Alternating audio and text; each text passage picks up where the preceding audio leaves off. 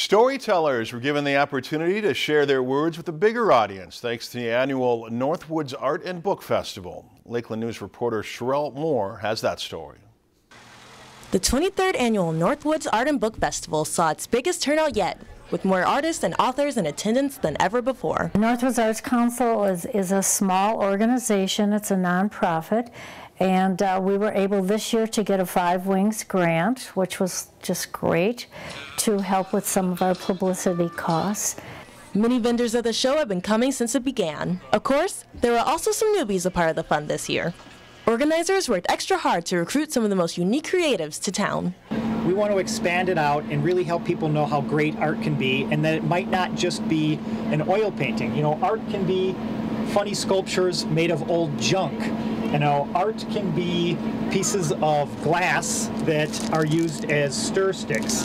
The authors in attendance also spanned a wide variety of genres. For example, Jerry Hall was there to sign copies of his self-written book about all the things he encountered during a bike ride from Alaska to Mexico called Down Hills Don't Come Free.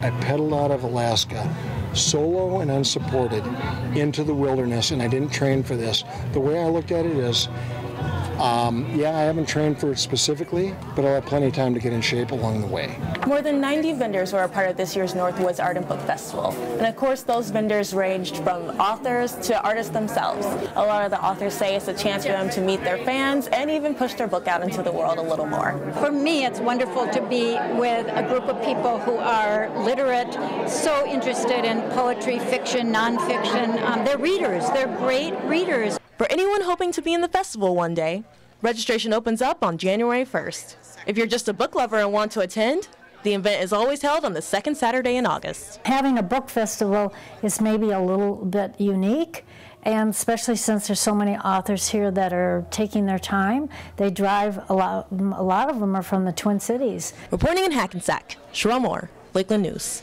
About 50 to 100 volunteers from Hackensack also helped out with this year's event.